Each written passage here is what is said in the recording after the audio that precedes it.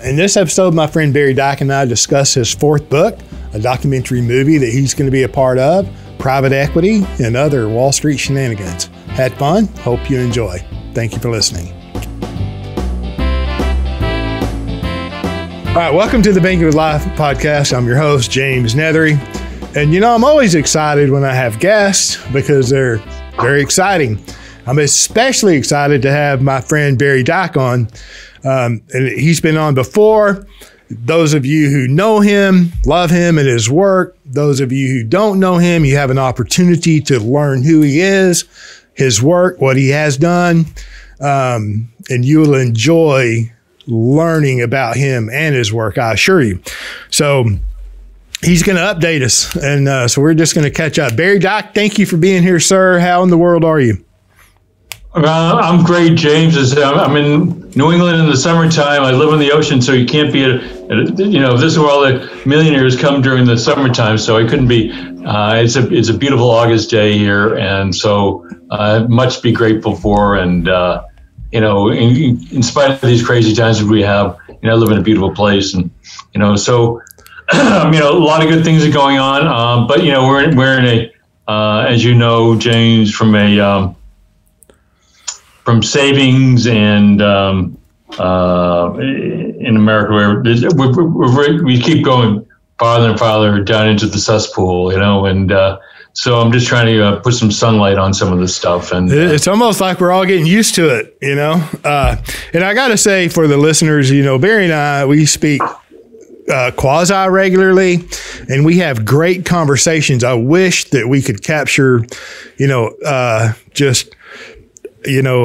impromptu as we have these conversations, because this man is full of information. He's a researcher among researchers.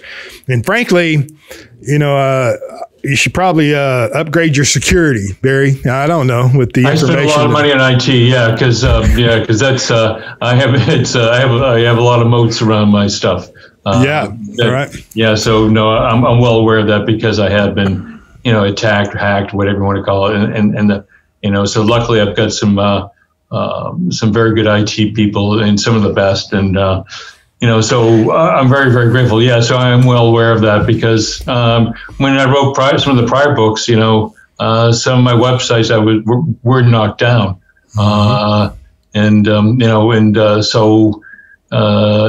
It's just, it's occupational hazard, but, telling the truth, I think it's not just about me, but it's about our children and our grandchildren and debt, and debt, as you know, James, is the new slavery. Yep. And so I think what we got to do is kind of lead people out of Egypt, if you will. Out of Egypt on to Babylon. Nelson Nash did a essay that we have available in reprint. I agree. Interrupt you. I just had to get that in there, sir.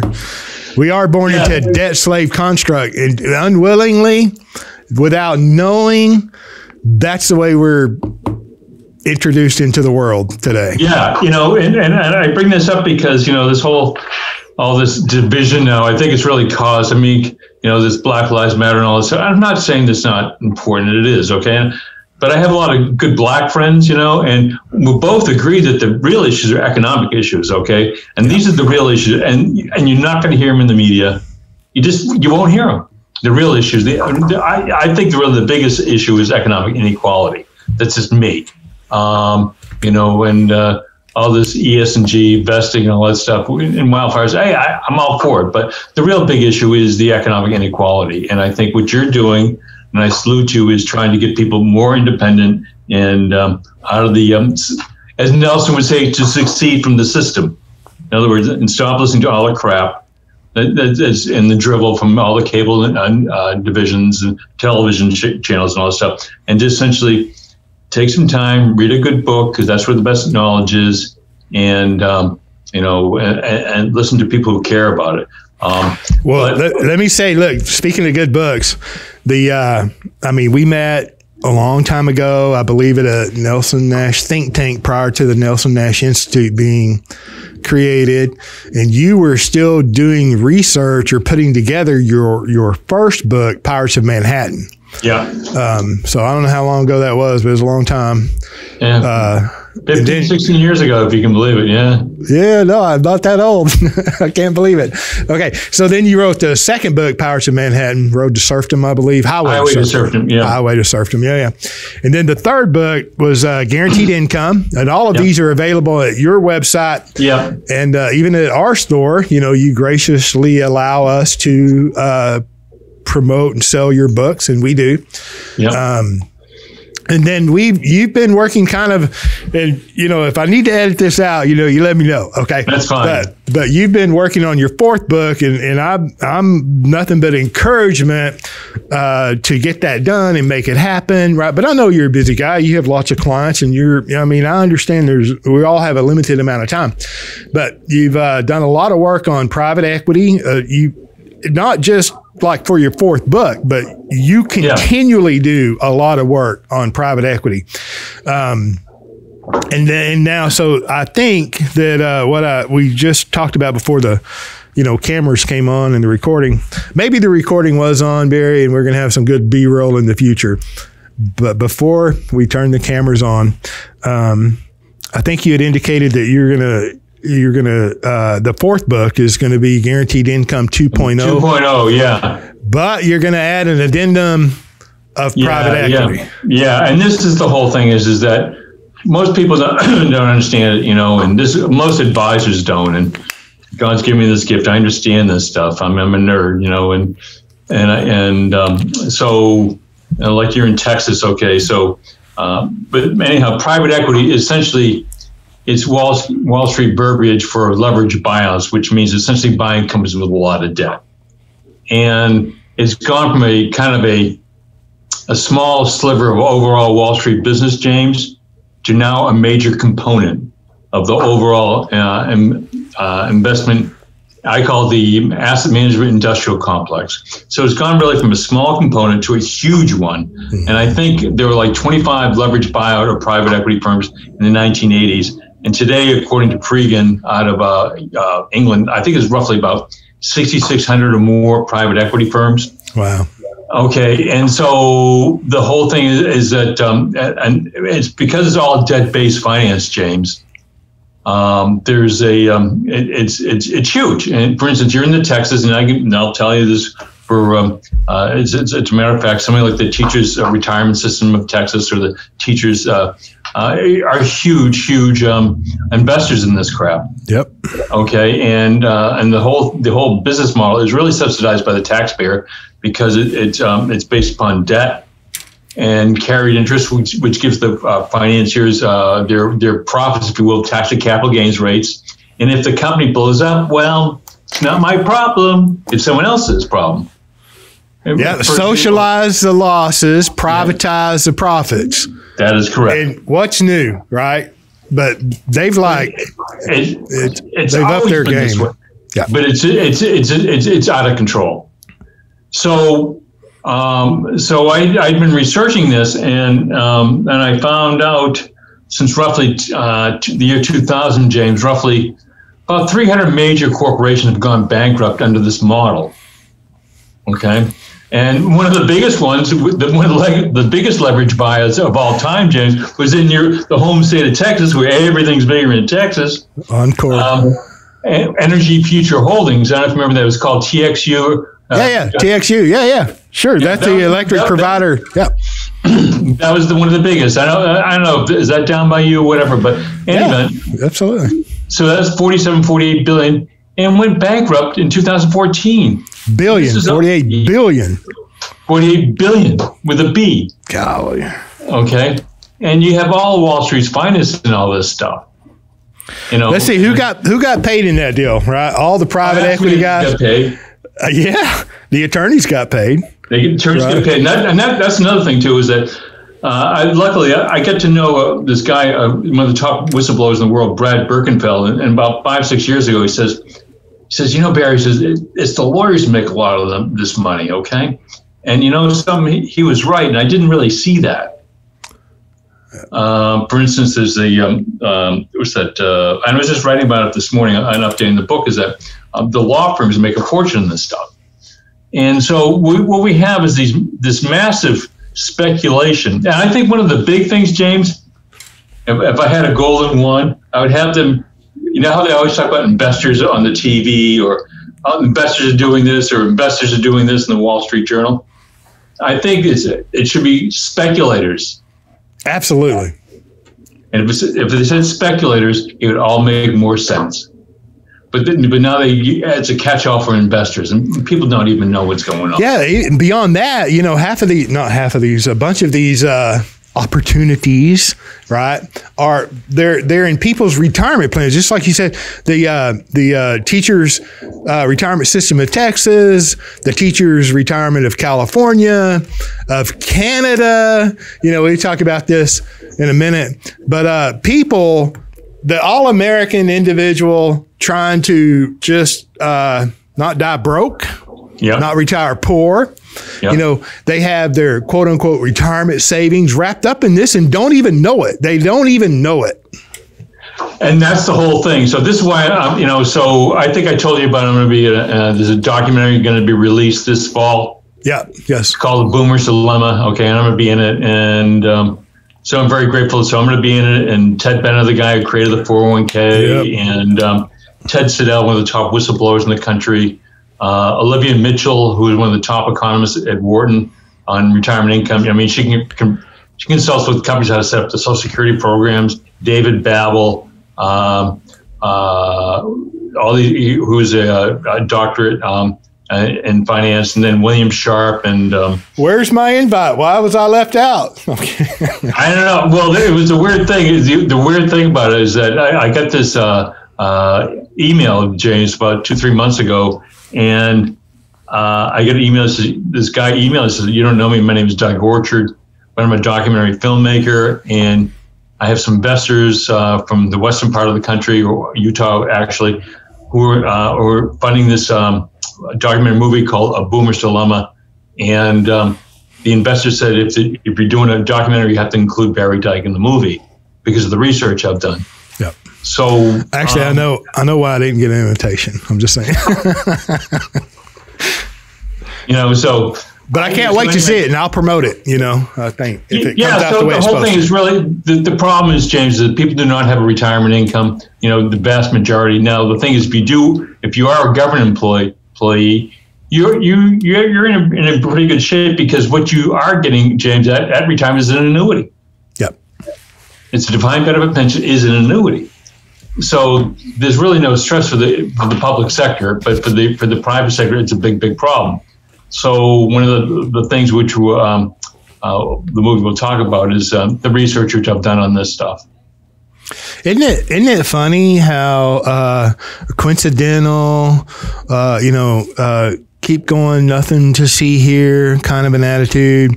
And what I'm talking about is the disparagement of annuities in the financial world.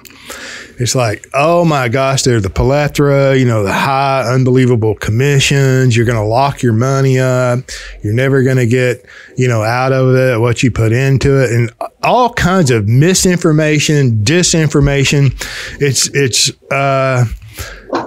I guess it's really part of the culture that we live in. The truth is hard to find today. You have to really diligently search for the truth. But I'm just saying, when it comes to annuities, which we use annuities in our practice, and a private pension plan, who has one of them? What if you're not a government employee? What if you're a private individual, a private citizen? You're the one funding all the government pensions. You're screwed. Yeah. So what's left for you? Social Security, and then which is an annuity, by the way. Social Security is an annuity. Exactly. They just don't have any money. I'm just saying. Anyhow, the annuities get a bad rap, and I'm not saying all annuities are good and worth owning. I agree. So they absolutely should be part of a sound retirement plan. I don't care who you are. And this is the whole thing. Matter of fact, Moshe Mobilsky, I forget what, he's one of the top economists in Canada. He's like world renowned. Mm-hmm. He said, and I haven't talked to him yet, and I'm not going to talk to anyone in the movie until after the movie's released. And I made that agreement with the documentary filmmaker. But he said one of the only things that economists agree on, he says, the economists agree on nothing. He said none of them agree on much of anything, but every single one of them agree to use annuities to guaranteed income streams. So you get some of the best, but are you going to hear this in the media? No. Now, the whole thing is, James, this in what is called Wall Street speak is called TINA. There is no alternative.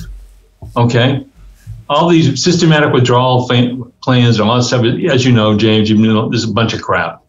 So one of the only things that works is annuities, and so the reason why I'm going to be in the movie, whatever, and this will be in the book when it's updated, because the last book I published in 2015. I found at that time roughly 50 corporations using annuities, large annuities, to finance their pension plans. Okay. Since that time. Yeah, big companies. We're not talking about. Big companies. Yeah. So some of them, okay, just kind of give your people a tease. Yep. Some of the big ones are General Motors, spent $31 billion in annuities in the U.S., the United Kingdom and Canada, British Airways, Lloyd's Banking Group, Rolls-Royce, National Grid, HSBC Bank, Verizon, JCPenney, Barclays Bank, Lockheed Martin, FedEx Corporation, Bristol Myers Squibb. So I'm going to be giving all these people, and this is all information I get it all from 10Ks, SEC filings. Okay, so none of it's, You mean you're not making all this stuff up? No, sir. I wouldn't. I know. BMW. BMW. Who's the other? The BBC. Now, this is the greatest. One of the greatest things which I'll be revealing in the book is that, luckily because the books I've written and so forth, I've got to know some pretty knowledgeable reporters on with the Journal and the Times and other stuff, sure. And I've never heard them once ever hear them say anything good about annuities. But people like the BBC, they bought what is called a longevity swap, which essentially protects it's an annuity to protect the longevity of their pension plan. They bought them for $4 billion in December of 2020. Who'd they pay for that? When they bought it, who'd they buy it from? They buy, from various. It's a bigger trend in the UK than the US because they have more pension plans. Actually, more socialism. Yeah. Well, the whole thing is actually, but the World League tables, James. I got one for you because this will be in the book. How do you think America is ranked in terms of retirement systems worldwide and the top 40 industrial companies? Where do you think they are in the top 20? So from a governmental standpoint, from a social, just an overall system, combination of private, Social Security type of systems and pensions and 401ks. Who do you think is? What do you think America? Where number one America stands in? I would say that I wouldn't say that they're at the bottom, but they're closer to the bottom than they are the top. We are. We're almost like a third world country at this point. I think we're right next to Malaysia. No way, Malaysia. I could make this stuff up. It's Mercer Pension Index. They're these are you got actuaries and who are doing this work out of Australia, and they rank the world pension system each year. And so the three best are actually the Dutch are the best. And then Finland and Israel is number 3, believe it or not. Oh, I'm not surprised. So they actually kind of look at, they look out for our people. And so what you see, and I guess you could call it socialist, but what I see in some of these other companies is more of a collective sharing of the risk. Whereas in America, you're on your own. Not only are you on your own, but they're going to profit from you being on your own. Okay, and there's no better example. Okay, now you're near Dallas, right? AT&T is their headquarters down there, right? Yeah. 20 miles south of Fort Worth, Texas, world headquarters of Banking with Life. So, but yes, AT&T. Yeah. Okay. Now AT&T. Okay, this will be in the book. Okay, but AT&T is probably they've done probably the two biggest economic mergers and acquisition disasters of life. And matter of fact, I'm just going to give people, if you just bear with me, I'm going to give you the data from I have it on my iPad. I love my iPad, but so hey, let's see, AT&T. Hang on. So this is the reason why I'm doing this. The smartest guys in the room are not that smart. No. We would all be shocked at how with their far from smart they are. Yeah. Okay. Okay, I fact checked this. Okay, so I'm very confident in all this stuff. So, so first of all, there was the AT&T, which is right in your own backyard, James. They purchased DirecTV. The folks with all the, everyone has their satellite dish. Oh yeah, and then you want to bundle all those services. Yeah, we're going to bundle it. Okay, so in 2014, AT&T paid $67 billion for the satellite operator. Paid $67 billion with a B, okay? But they sold 30% of the company in 2021 for $8 billion, okay?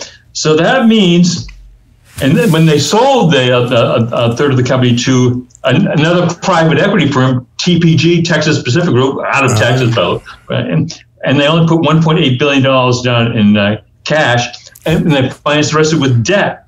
So AT&T, which is the largest telecommunications company, their stake in DirecTV is now $16.25 billion. Now this is over 5 years when they paid $67 billion with a B.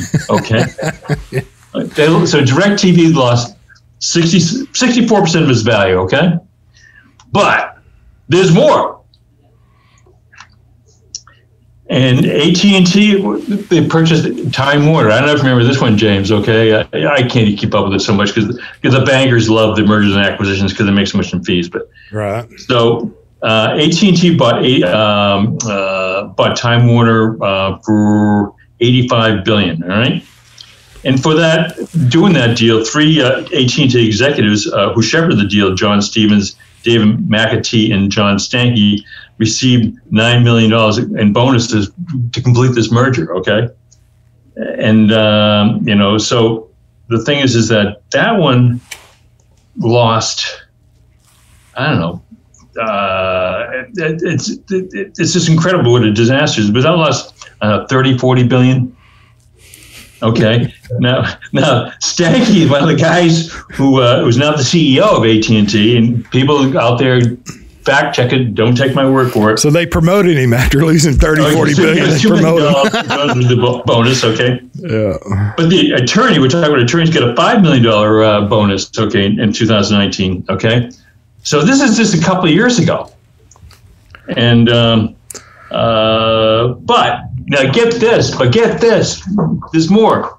When Randall Stevenson, the CEO of AT&T, when he retired, James, you know what he got for a monthly annuity income?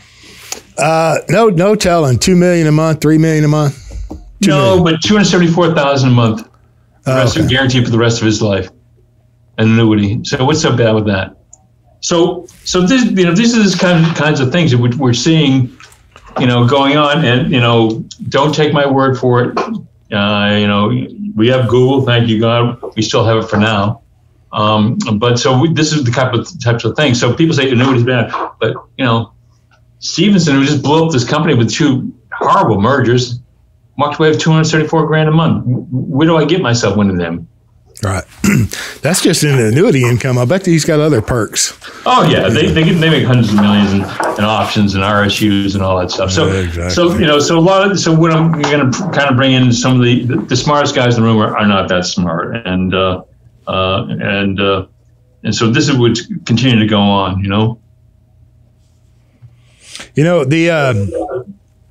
I think we brought this up, like in the life insurance business. The private, it was a hedge fund, private equity group out of Canada, all involved in the Canadian retirement system, buys 100-and-something-year-old mutual life insurance company out of Ohio National. I don't want to name names, but out of Cincinnati, Ohio. Yeah. And I think the last I looked, they're about a $40 billion company. And I'm sure there's been lots of press releases, but I seen one press release, one of the early ones, that said they're going to allow $500 million for the interested parties, right? So, but you read between the lines, James. They bought that company for nothing. Yeah, it was two Canadian pension plans, the Ontario Teachers and the Casa de Quebec. Their Montreal counterpart. And they hired, of course, a private equity manager out of New York called Constellation Brands or whatever. Yep. And they purchased Ohio National really on the cheap. And I actually know some CEOs actually looked at the company. They passed because of the annuity exposure. I mean, they get themselves into quicksand and guaranteeing these, income riders, guaranteed lifetime income withdrawal benefits. Okay, so they get with the variable product, which is stupid. But in any event, stupid. But Wall Street loves it. Okay, so they get over the head on that, and so that's what happened. But they bought the company for really only about $100 million down. And they said in the press release says an additional $500 million in equity, but it's staged over next 4 or 5 years. So they really got it for nothing. Exactly. So, but those guys that ran that company got a bunch of bonuses, guarantee you. I haven't seen that one yet, James. I haven't seen that either. I don't know that. I've just been paying attention for the last 50 something years. What's going on? But my point here is that they're going to buy out the mutual life insurance company is owned by the policyholders, right? So they're going to be purchased. They have to be purchased. They have to be compensated, right? So the company is going to demutualize so they can be sold, so they can be purchased by the private equity firm out of Canada. Yeah, and true. They're going to compensate them. I don't know with what, but they're going to allow $500 million out of a $40 billion company. It's like, oh my gosh, talk about poor math. Somebody's winning in that, and it's not going to be the policyholders, in my opinion. No, it's not. But the thing is, they're going to be better protected than they were in something else, than they are in a mutual fund. Okay. Now, well, yeah. That's that's the whole thing. Which we have to look at is that, I don't like private equity get into the business, but.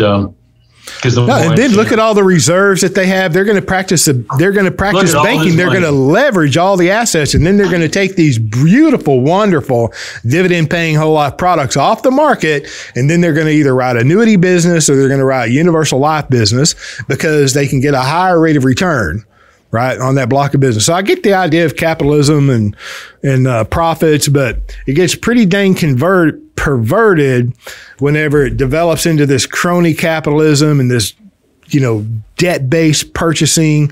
It's just an expansion of the cesspool, and I think that the cesspool is bleeding off into, legitimate industries like the life insurance business. Yeah, which is sad. It's the there was actually Bob Castellone taught me, I don't know, the founder of Leap Systems, and he was the guy really maybe understand this. It was called Gresham's Law. You familiar with that one, James? Yeah, I have to go back in my memory. Gresham's Law. Yeah, that's when bad money, bad money, which I consider private equity in Wall Street, pushes out good. Yeah. And that's exactly what's. And this is exactly what's happening. So if you're with a good mutual company, good mutual holding company, and there are some good public companies, and there's actually some very good. There's a very large family-held life company down in Moody, Texas, or whatever it is. Yeah. Which is a very well-run company. Okay. People actually they actually have some integrity. They actually who they are. They're huge. Okay, and they run the business with a lot of integrity. And there's some public companies, life companies, which I'm not going to mention any names, which do a really good job. And the mutual companies, I think really what we have to do, James, now more than ever, okay, and it's coming to this anyhow, is that we have to insulate people from this Wall Street cesspool. and I'm a capitalist. I'm an RIA. I manage money for people and stuff like that. But I think you really, and this is the point of the book, and the point of the movie is that, hey, if you come into retirement, you really want to have an income stream for the rest of your life. And you can do that with one or two products. You can do with annuities or life insurance. That's it. That's it. There isn't anything else. And so the whole thing is that, and the hypocrisy, James, is just incredible. So I kind of give people, your listeners, just kind of a taste of what's going to be happening. So one of the things which I kind of freaked out is that I have these notes here. I like this. I'm a caps, by the way. I love my technology, but but yeah, the media companies who I will verify, and it's all 10K stuff. CBS, the television networks bought a huge annuity. The New York Times has never said a damn good word about anything about annuities or life insurance. I think bought about 460 million in annuities. Thomson Reuters pension fund, A.H. Bello, McClatchy, Scripps, Crane Communications. Scripps, yeah. Scripps bought them. Graham Holdings, which is the old Washington Post. Even like Comcast. I mean, the largest owner of life insurance in the world was Ralph Roberts. He died. How much did he own? Do you know? Right about $460 million, James. I don't know. So obviously it was spread all around. Yeah. But this is, so again, you're never going to hear anything from the media, and and one of the things which I'm going to talk about, they have in the film, we kind of give them about my experience being interviewed with Bloomberg about a decade about some of this research. So people, when they see the movie, they'll see what I went through, and it was never published. And actually, I had kind of the same experience with CNBC, and I was referred let me just put a very well-known authority on some of this stuff, and I was laughed at. But I didn't realize at the time GE owned CNBC and NBC. And you know who one of the largest subprime mortgage managers to blow up in 2007 was, James? GE Capital. Close, man. Well, part of GE Capital, WMC Mortgage, the old Warehouse Mortgage Corporation. Yeah. So when CNBC is reporting on all these mortgage stuff, oh, look at how terrible this is. They were actually part of the crime. Yeah. So. Oh my gosh. Yeah. So at the time, they lost like $1 billion. They bought it from Apollo Global, and then they for like $500 million in 2004, and then in 2007 the thing exploded. They lost $1 billion. Then last year, 2018, whatever, they settled with the Justice Department for like $1.4 billion or something like that for the fines with WMC Mortgage. Then, like a good Wall Street tactic, all lawyered up, they threw it overboard into bankruptcy with like $100,000 in it. So can't go get them anymore. So this is the kind of things which the consumer has to. You have to look behind the scenes. But if people are with a good mutual company, or some of the good publicly traded life companies, and there are some good ones. Sure. That's why they have to come to people like you and me, to know who they are. They're going to be fine. We really need to insulate people from that. But the problem is that, as you know, private equity is getting into the life space, which is, it's like inviting Lucifer for dinner, Right. That's what's happening. Where is that going to go? What do you, not to be a fortune teller or prognosticator, but what do you think the future in the financial footprint looks like in America?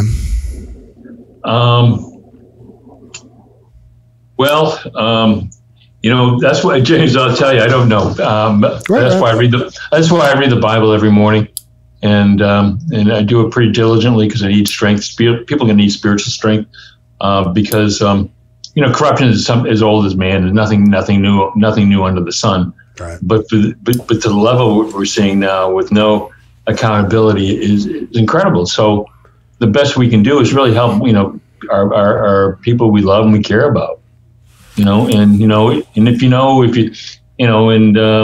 if you at least a portion of it, if you put money into things like, whole life insurance and annuities and things like that, people can't get hurt. Yeah. They can't get hurt. Yeah. I agree with that. I think that, and I don't know, I don't know the future. The future is unknown. I sure don't know it. But, you look around in Europe, all of the mutual companies have gone by the wayside. They've all demutualized. When it comes to investment advice and commission salespeople, commissions are a bad word. Salespeople, salesmanship, salespeople, or, made out to, they're demonized, it's derogatory to be a salesperson. So they've limited the pay. They've limited the people that can offer financial products. And I think that some variation, I think that's the future of America. Just like big government has taken over healthcare, they've taken over education, they've taken over, education, in healthcare, and I think they're going to take over the financial services industry as well. Yeah. So I make an analogy is like with like hardware stores. You'll be able to go to any hardware store you want as long as it's Lowe's or Home Depot. Exactly. And that's. But I go local hardware store, James. I love it. And the people are so kind and helpful, and they'll have stuff. I still knowledgeable in my home. The real estate's probably worth more than the business is okay at this point, but sure. The people are so nice, and and you go to Home Depot, it's like, oh yeah. And the service with Home Depot, try to get, they sub out this, to sub out to that, to sub out to this, but this is where it's all going. I mean, I bought a refrigerator from Home Depot, and I tell you, James, what a freaking nightmare. A Chinese distributor. And the poor saleswoman who sold it to me, it's like she didn't want to be fined because there was no follow-up on anything. There's no loving, caring, in any of this stuff. So I think as advisors, I love writing books and the whole thing, but I still, most of my income comes from advising and, all that other stuff. If you're going to really love and care about people, people have to know the truth. But the service now is just horrific. It's just horrible. I mean, I think about it. I had my assistant's out in Colorado right now, so I had to take care of something with Verizon. Verizon said, we're going to shut off your phone. And I had to cancel. Luckily, with online banking now, I checked all this. Look at you guys, you paid. I know you paid. I have to cancel checks here. You paid all this stuff. Because now we're having everything automated, which is good. But you know how hard it was to get to speak to an operator, Verizon? Oh my gosh! I got to be careful what I want to say. I got to be careful what I say. Did they speak English? Barely. Yeah, the King's English. I don't know. Yeah, I'm in the Philippines, or I'm in Haiti or whatever. The whole thing is not Haiti, but Dominican, and so it's fairly, it's like I had the Sirius XM, music service, and James, I surrender. It's like this service is the worst. Yeah. I love it. At the end of those phone calls, then they upsell you on the next package. They try to upsell. They do that all the time. My wife has to deal with all that, right? Because I don't have the patience or the tolerance, right? Yeah. So they try to upsell every time. The horrific service, and they can't correct it. They won't correct it, or they can't get off their script, and then they upsell. Or make an effort to upsell. I mean, who does that? The financial companies are doing that now. That's true. That's true. Was it Robinhood? They just went public this week. They don't even have a phone number. Yeah, people they don't even have a phone number, and this is what people are going to. Yes. Oh my gosh. It's been a minute, but. I read the articles on that, how it's going public and what they expected the IPO to be. Update us on that? What happened there? Well, it went public this week, and it was part part direct listing where they sold directly to the public because they had 13 million users. I mean, Wall Street just made a fortune. They made so much freaking money during the whole pandemic, and this I'm all familiar with all this stuff now. They made a fortune, okay? The private equity guys, the bankers, the lawyers, everyone made a fortune during this whole thing when people were losing their jobs. Yeah. And so this whole IPO market, listen to this one, James. Do you know there was more initial public offerings in 2020 than it was in the 99 2000.com meltdown? No. Yeah, we've crossed the Rubicon. So it's worse than it was in 99. 2000. Yeah, but the market's up 20% year over year, for a couple of years, 25%. So what could go wrong, Barry? It's all going one way. Einbahnstrasse, right? Oh, yeah. So this the whole thing. And, the media controls the narrative, and, there was one thing which my information technology guy brought to my attention this week, and he was helping me do some stuff with the book. Very smart guy, brilliant. And the media is just done a horrific job. Now, the thing is, I subscribe to the Financial Times, the Wall Street Journal, the Washington Post, the New York Times, Bloomberg, Financial Times, you name it. I get them all. A lot of them digital now. Did you ever hear about the demonstration about the coal miners in New York City this past week? Yes, the union. They were union.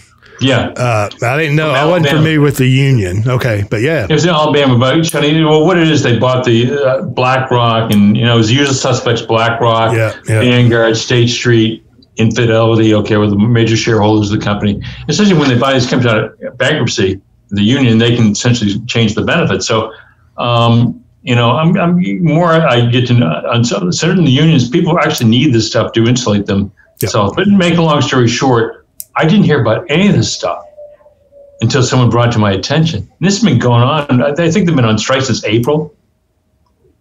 And, so I think, I'm a capitalist, okay, but I think we've kind of forgotten our what's good for the little guy. So my point is, you have a major strike, but they were demonstrating across right in front of BlackRock, which is now the largest asset manager in the world. Yeah. Thanks to the U.S. taxpayer, which we funded out the purchase of Barclays Bank index funds with the Bank of America and PNC Bank. Okay, so we, the taxpayer, made BlackRock the giant that it is today, and we didn't hear any about this in the press. Yep. Now you heard about it but this has been going on for a while, but I didn't hear anything about it. No, I seen somewhere on social media. I've seen them, and now that you mentioned it, they were outside of BlackRock, but I had no idea of what, that they were coal miners from Alabama. Yeah, I did not know that. But so BlackRock took over the company, and they're going to shred their benefits. Yeah, that's what Wall Street is, buy it out of bankruptcy. Mm-hmm. And this is what I'm getting into in the book, is that what they'll do is they'll buy a company like and I get into like something like Hostess bakeries, Twinkies, Wonder Bread, Yo-Yos, Ding Dong, Bimbo, baby. Yeah, that went through they've been through several bankruptcies. They went bankrupt around 2009, and then they dumped the pension benefits onto the Pension Benefit Guarantee Corporation. It was taken private by Riverwood Holdings and Tim Collins, who was friends with Barack Obama. Okay, they ended up going to bankruptcy again, and then so all the pension benefits were dumped onto the Pension Benefit Guarantee Corporation, which they're kind of polluting the pool, James. Sure. And so then Apollo and Dean Metropolis, the guy who used to own Pabst Brewing, they took over Hostess and another leveraged buyout. They levered it up. They put $1 billion more of debt in the balance sheet, pull out $900 million, and they flip it again to another private equity SPAC. So this is the stuff that's going on right now. It's like you and I can't do this, and most people can't do this. But if you're elite financiers, whether in the UK, it's just as bad. Yeah. Didn't a Mexican company wind up with that, Hostess, or no? No, I'm thinking of Baird's. No, I'm thinking of Baird's, Mrs. Baird's. I'm sorry. But this is the whole thing. So it gets flipped over so many times, and but yeah. So I'll get into people. So one of the things which I'm trying to give people is that they're really better off dealing with people like the James Neatherys of the world, or like our friend Doug Jones out there. Hi, Doug, if you listen to this, and I agree. He listens. Come on, Doug, we love you. Sorry you're not here. He's probably on vacation somewhere. Yeah, so or running or whatever. He's a wonderful guy from the South, but Dalton, Georgia. But there's a lot of really good people like yourself out there, James. And I'm trying to help people, essentially trying to help the end consumer, guys like yourself. And actually, the life companies, some of the ones that you and I represent, they've actually done a pretty good. They've actually, and I'll have as many complaints as anybody about them, but when you look at the end of the day, they've been pretty good stewards. Yes, very good. Yep. Whereas, no question. I know a long time ago that was actually in 2008. I'm working with a young agent, and just kind of mentoring him and educating him on the inner workings of life insurance construct policies and different things. And this was probably in 2009 or 10. I love that Lehman Brothers risk management. This is risk management department. By the way, get this. Get this. Lehman Brothers dumped its pension plan on the Pension Benefit Guaranty Corporation. No way. And Lehman Brothers dropped its pension plan onto the Pension Benefit Guaranty Corporation. We don't believe me, folks? Google PBGC, Lehman Brothers. Yeah. And get this. And you know what Lehman Brothers in the UK did with their pension risk, James? No. What'd they do? They bought an annuity for $1 billion. Of course. Look, Lehman Brothers, that company existed from the 1830s or 40s, I believe. Right. And then when that was all going down and a lot went on that people don't know about, they were thrown to the wolves, Lehman Brothers. And what's the other? There was, a lot of them went bankrupt in 2008. And here's where I was going with that. I think it might have been Lehman Brothers. Do you remember the date they filed bankruptcy? Was it April? I think 2008, $660 billion in debt. It's the largest corporate bankruptcy of all time, I believe. All right. So listen, I'm working with this young agent, and it was it had to be in 2009, 10 or 11. And I'm going through this illustration and just going through the mechanics of a policy. And he tells me, he's like, James, do you see what's significant on that page? And I'm like, well, yeah, I see all the numbers and it's a wonderful thing. He said, no, that policy was issued on this particular date. I want to say it was in April of 2008. And I'm like, okay. He said, that's the day Lehman Brothers went bankrupt. Right. Now, I could be wrong on the date, but I'm pretty sure it was Lehman Brothers. And I thought, wow, so here we are looking at an illustration. The policy had performed as good or better than it illustrated. And the illustration was projecting forward from a date that a 100-plus-year-old company had gone bankrupt, and all these other financial institutions were shredded during that time. And that was an eye-opener for me. I'm like, wow, yeah, I never noticed that. I didn't pay attention to when that policy was issued. But that was significant for me. And I did not know that Lehman Brothers dumped all that on the PBGC. Yes, they did. And that's what I'm putting in the book, because Lehman Brothers was one of the Lehman Brothers folks. Yeah, Lehman Brothers, was one of the largest issuers or syndicators of leveraged buyout debt for all these leveraged buyouts, and which is the main accelerant to the current state we're at right now. And not only that, James, is that when you understand, on top of that, I don't know, I'm going to tell you if you knew about this, and just kind of giving people a taste of what's going to be in the book. You ever hear of the healthcare tax credit? No, educate us. I couldn't believe this. So, on top of the being throwing into the essentially polluting the PBGC risk pool, on top of this, and companies like Lehman Brothers or Avaya, and there's a whole bunch of other ones. People got anyone between the ages of 55 and 65, whatever. They get a healthcare tax credit for 72.5%. When I publish the book, it'll all be in detail. Okay, but roughly, so 3/4 of their healthcare premium was subsidized with a tax credit, either directly to the carrier or through the tax returns. So, when Lehman Brothers dumped, it was like 23,000 active participants in the Lehman Brothers pension plan. I have the exact numbers, but so on top of that, they get essentially 75% of their healthcare insurance subsidized. Perfect. What do I get me one of them? Well, you got to go to work for the government in some form or fashion. So this is the whole thing. And so when you look underneath the hood, and I'm a small business person like you are, it's just, all these, your payroll costs, your healthcare costs, they're just substantial. Yeah. So, I think when Bear Stearns went belly up? Right around the same time. Well, James, they're all leveraged, 30 to 40 to 1. Bear Stearns, and Bear Stearns, and actually was David Stockman who the icon, who actually, he told me personally how Bear Stearns held all the debt for the leveraged buyout of Hilton hotels. Mm-hmm. And the reason why Bear was essentially married to in a shotgun wedding to J.P. Morgan was because of all that debt.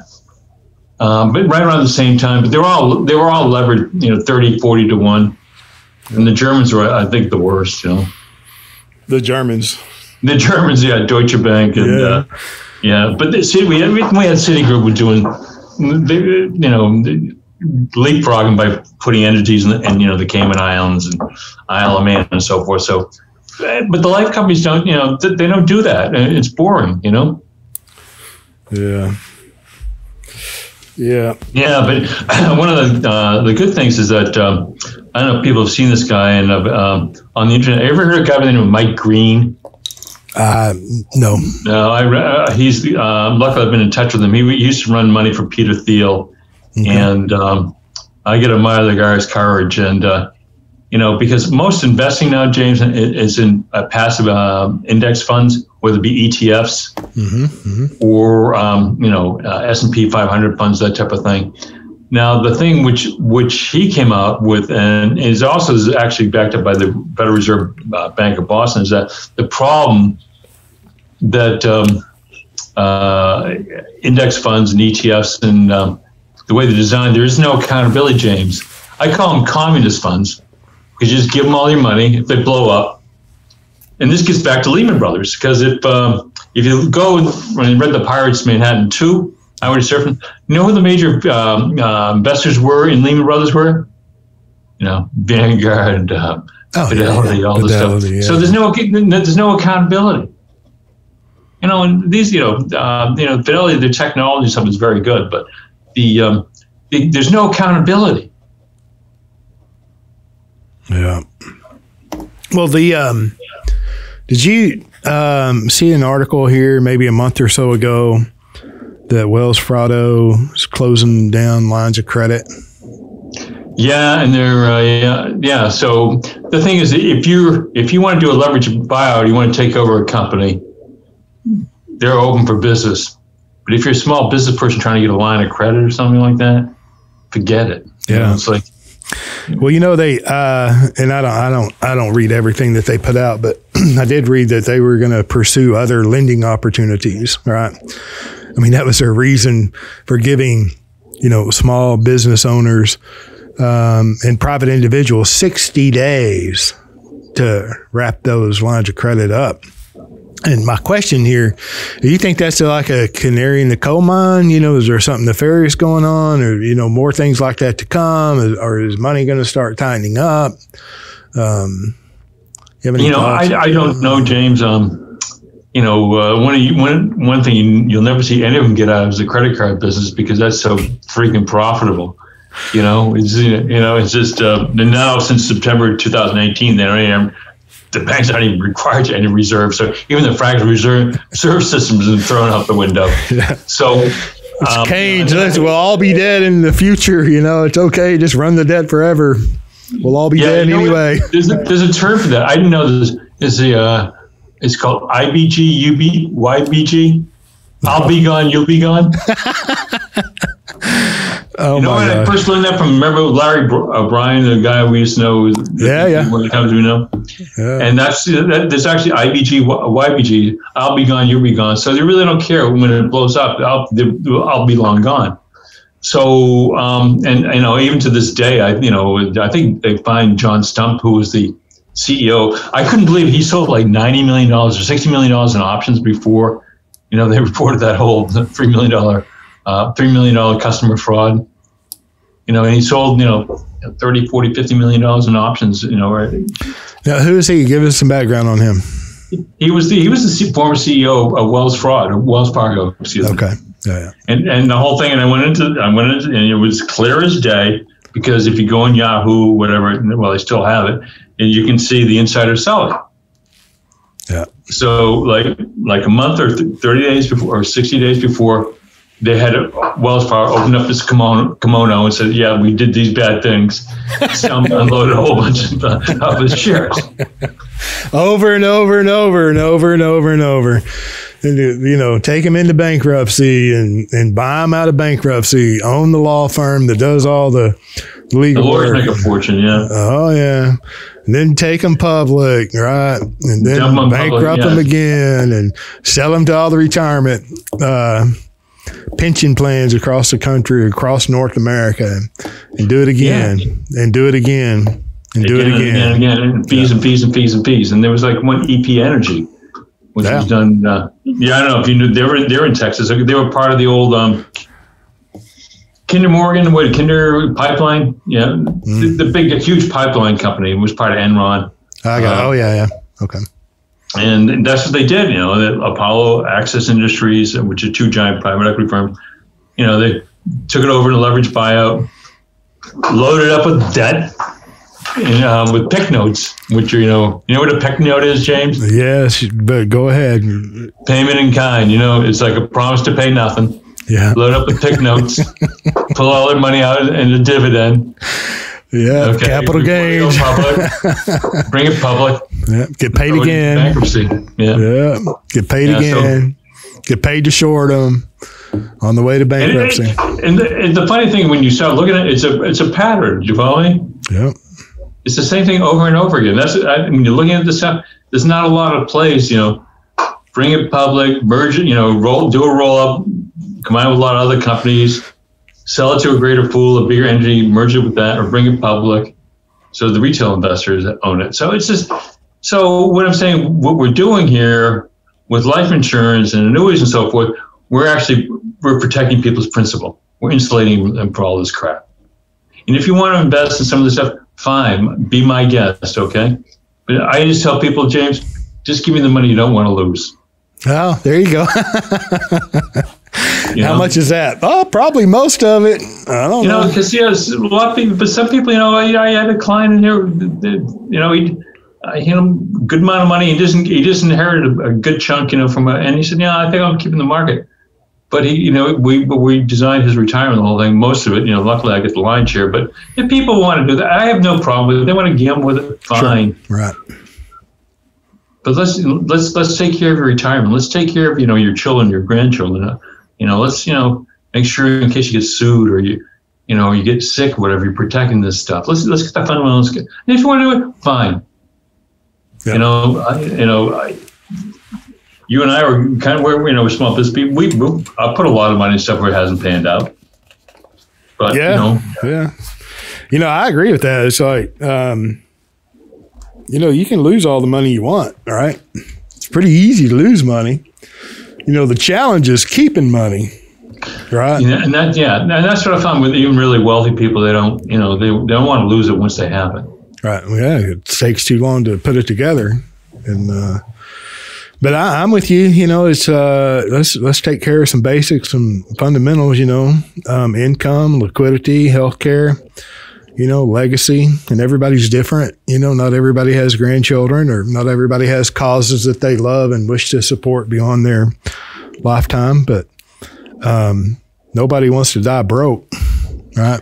Yeah, and and the whole thing is really there's some Indian phrase, whatever, but it's not what you do for this generation, for the next generation, and you only get to keep what you give away,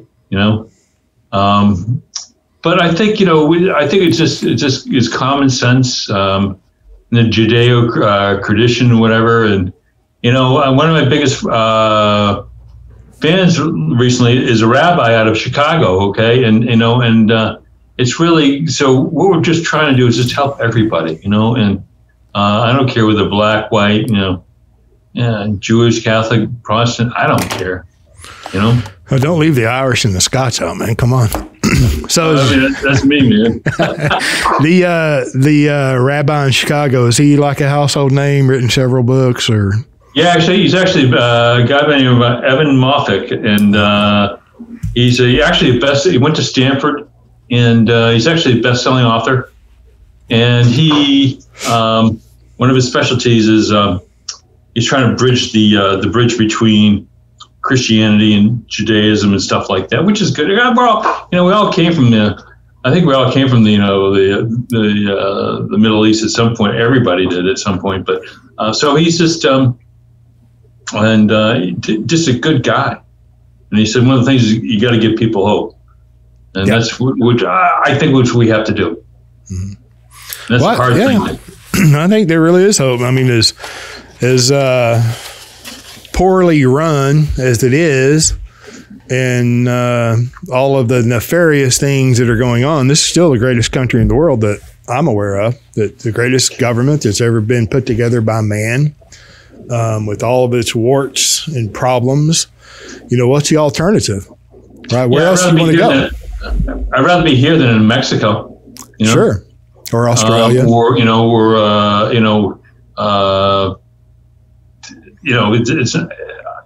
There's still so much you can do, but the thing is that which we're unfortunately we're becoming a third world country in many respects. Yep. Which is when we're talking about COVID, let's talk about the drug problem. I mean, 93,000 people died last year with opioid addiction. I mean, that's more people in the entire Vietnam War. Yeah. 1 year. Yeah, I don't know how it is in Texas, but up here in New Hampshire, we've had a lot of opioid deaths around here, and I've seen it happen close to my family. Some of my children's kids have overdosed, and it's tragic. I'll tell you what, my family and I, we just returned from a little vacation. We were gone for a week, and we went through New Orleans on our way to Florida. And I'd never been to New Orleans, right? And I love France, and I love architecture, and I love history. And but we stayed a couple of nights in New Orleans, and I was a little bit shocked. I shouldn't be surprised. I mean, we had fun, and enjoyed the beignets, and took a tour and all the architecture. But my gosh, that town, I was quite disappointed that town has they've let it turn into what it is. I mean, if I had anything to do with that town, I'd bleach it seriously for about a week, and have street cleaners out there 24 hours a day. But that's me. But I'm saying all that to say this: on the tour we're going around, fabulous tour, fabulous town, besides the cleanliness and some of the people. We've seen literally on this tour bus right here on the sidewalks driving by, couples out here doing drugs live right there on the sidewalk. Seen a young man standing beside a scooter and was almost in a like an epileptic seizure, but it wasn't. He was, some kind of drug overdose. So I'm not really aware. I'm not up to date on the opioid problem here in Texas, but that was so heartbreaking and sad looking at that, seeing that just right out in the general public, like it goes on every day there. People walking up and down the street and the sidewalks, and it was like nobody cared, gave it a second thought or a second look. And without hope, when we have this COVID and, the lockdown of societies and businesses, that does destroy hope. It sure doesn't help, right?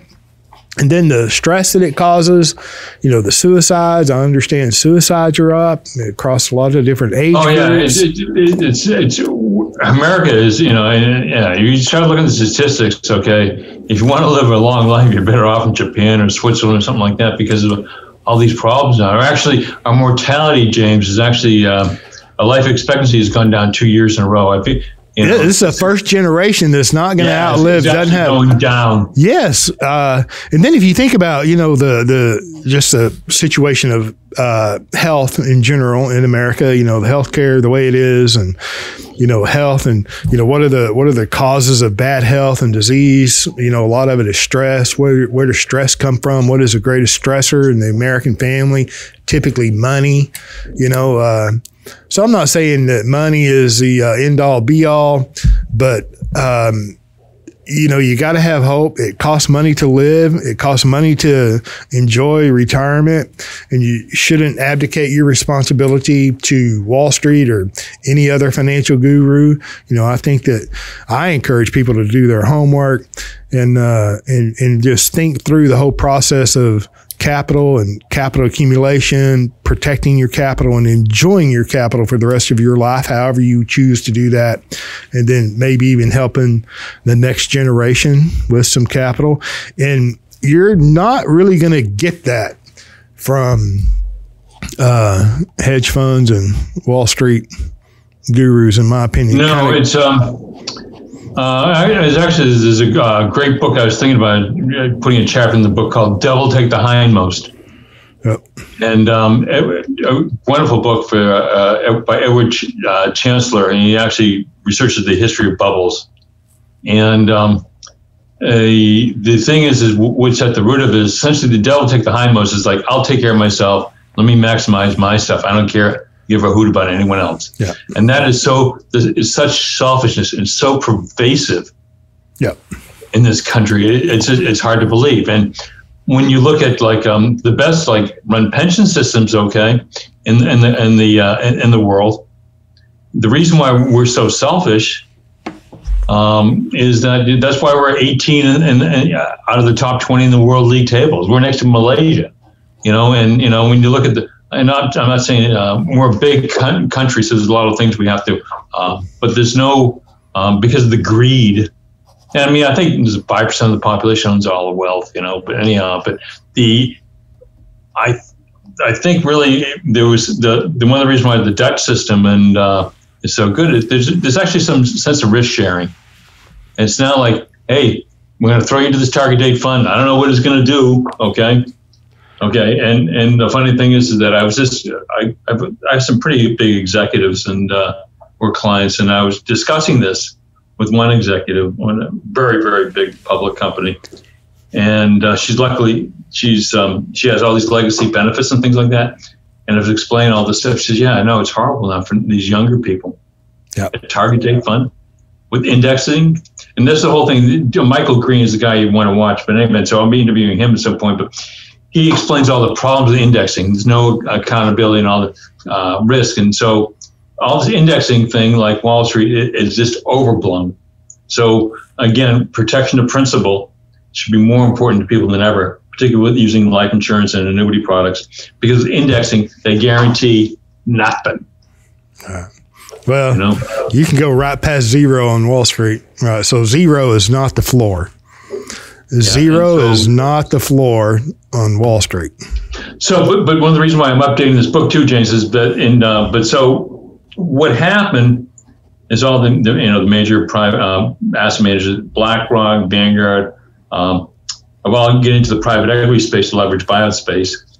But what really pushed me to update this book was in June of 2000, about 13 months ago, the Department of Labor gave private equity its blessing to be in target date funds.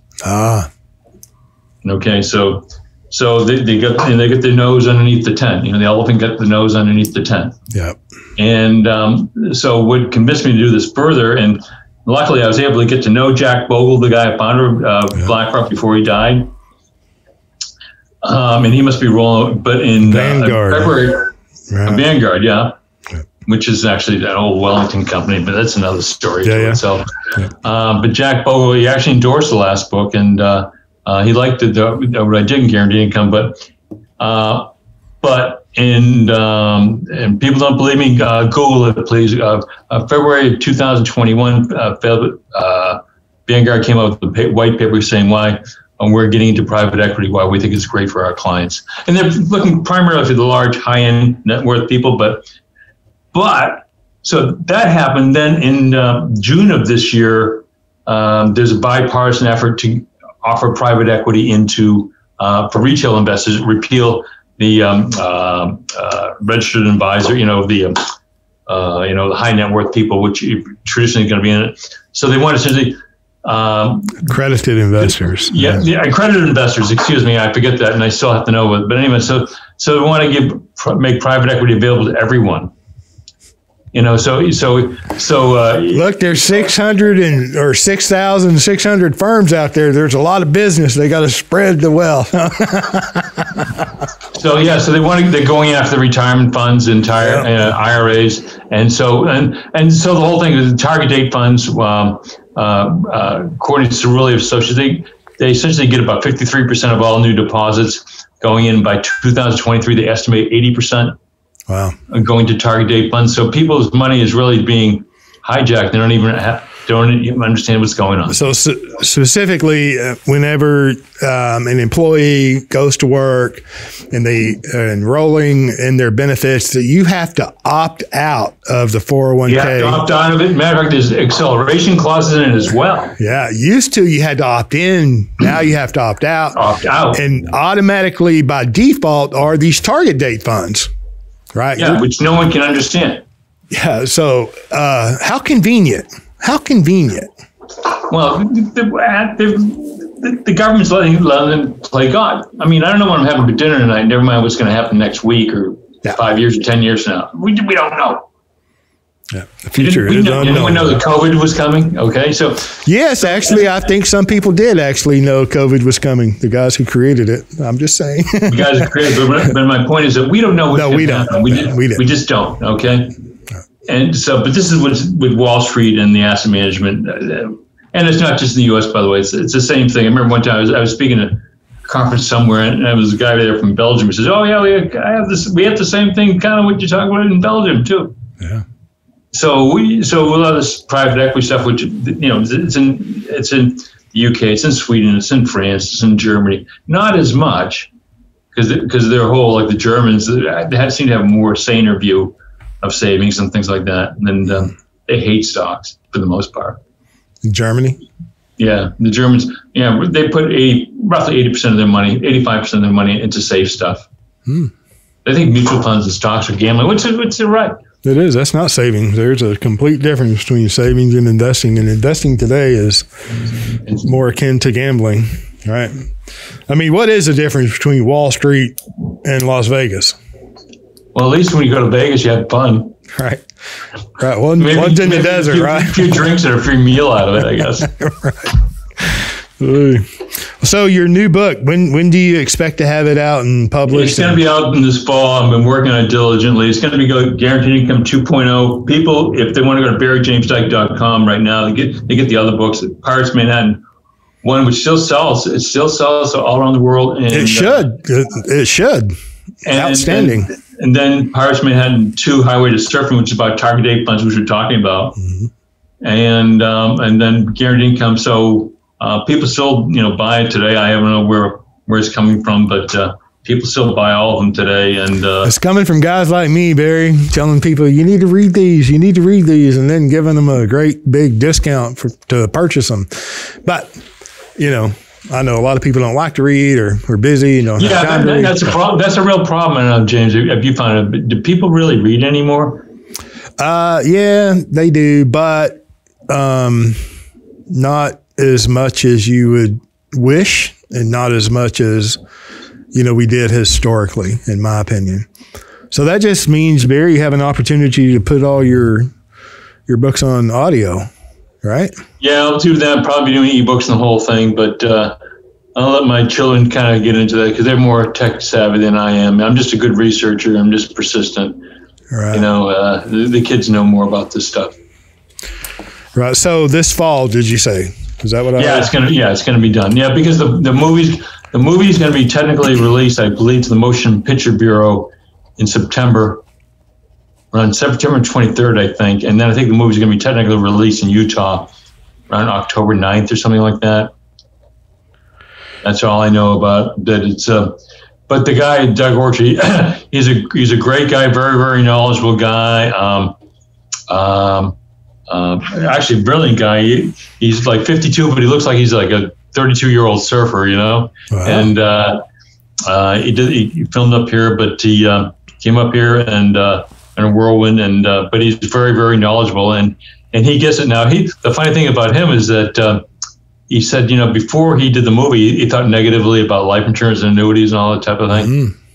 Now he said, Barry, now I'm trying to figure out how to get myself $2-3 million annuities for me and my wife so we can retire. Yeah. Right. So here's a guy who was totally negative, but he's always a very, very, very, very smart guy. Sure. Okay. And his one of his oldest sons is actually getting his doctorate at 27. And he's working for the Fed. So he very, very gets concepts and the whole thing like that. But what this movie will show is that this is what most economists think. The big problem, James, is the interest rates. Is that these problems are caused by the Federal Reserve. Yep, artificially low. 6,000 years recorded history, never been lower. So you got to get a return somewhere. Look at all this opportunity on Wall Street. Create an opportunity, and it's supposed to attract capital, which is backwards. Accumulate capital, and capital attracts opportunity. Nelson Nash. So is your book going to be released before the movie?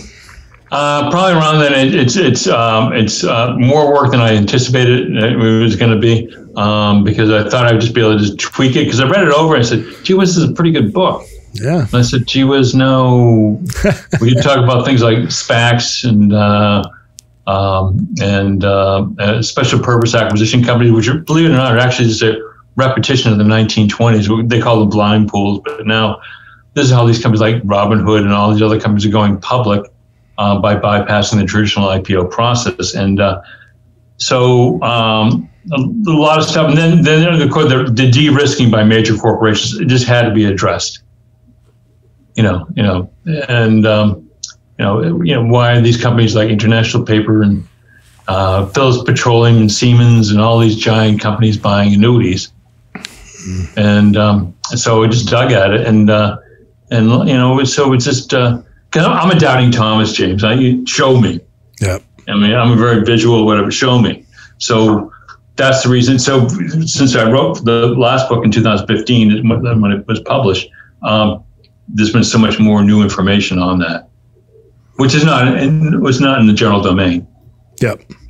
Well, I know that we talked over the last several months, a year or so, and I'm waiting. I've got nothing but encouragement for you. Get it done, sir. Get it published. Get it out to the public. It's hard though. It's just something. It's just. Yeah, but you're Barry Dyke. You can do it. So. Well. All right, so your book's going to be out about the same time. There's going to be a big movie release. I'll let you know when it's available. It'll help. It's going to benefit. Obviously me, and people like yourself, but it's going to really benefit, because we have to be selfish, but it's going to benefit the consumers. Sure. Really, most of it. And there's a lot of guys. I don't know if you know Stan Hathcock, Stan the Annuity Man. Yeah, I don't know him. Very, very bright guy. Yeah. Very, very bright guy. He used to work for there's a lot of guys who are speaking the truth, and it'll help a lot of guys like that. But more importantly, the consumers. Yeah, sure. Because I had essentially within the past 24 months, I had one client of mine put over like $2.2 million to annuities. Okay, and he's happy as a clam. And he inherited a bunch of other money, which is going to keep in the market. That's fine, but everything is all taken care of. Yeah. And he can retire and do what he wants. And so. And so, but most people don't have that kind of money. So I want to have the regular old guy just have a little peace of mind, retirement account. Yeah. Yep. I've got nothing but encouragement for you, sir.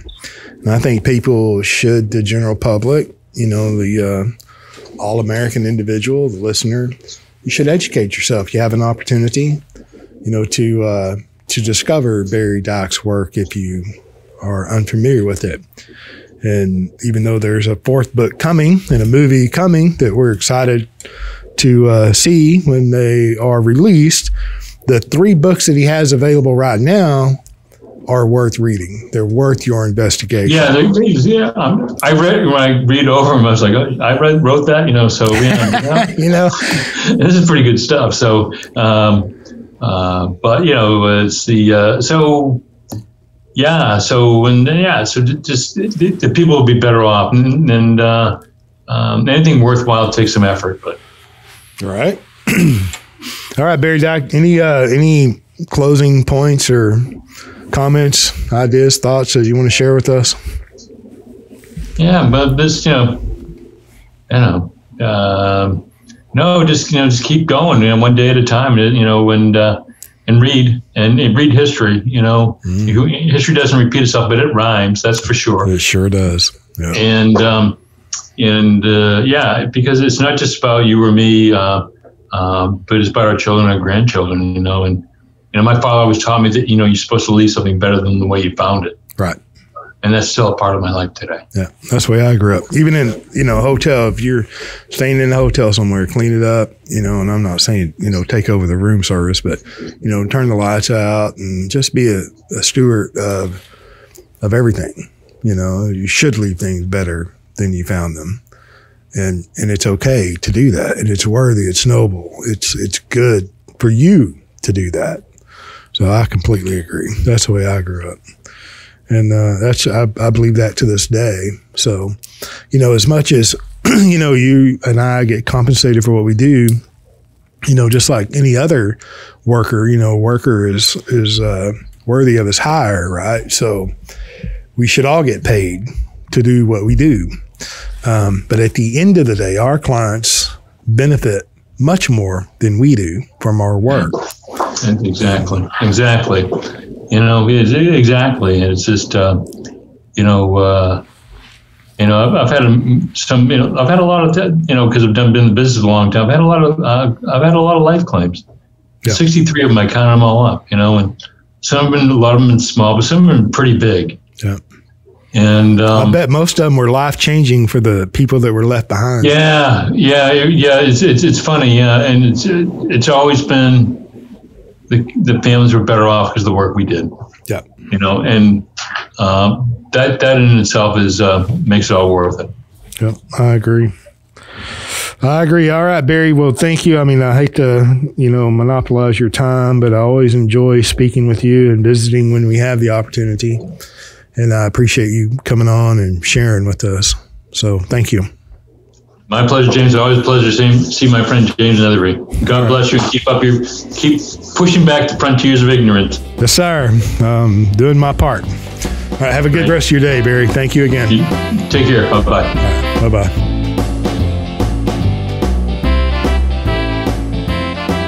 Thank you for joining us on the Banking with Life podcast. If you're watching on YouTube, make sure to like and subscribe and click on that little notification bell. Otherwise, join us on Apple Podcasts and Stitcher for weekly content.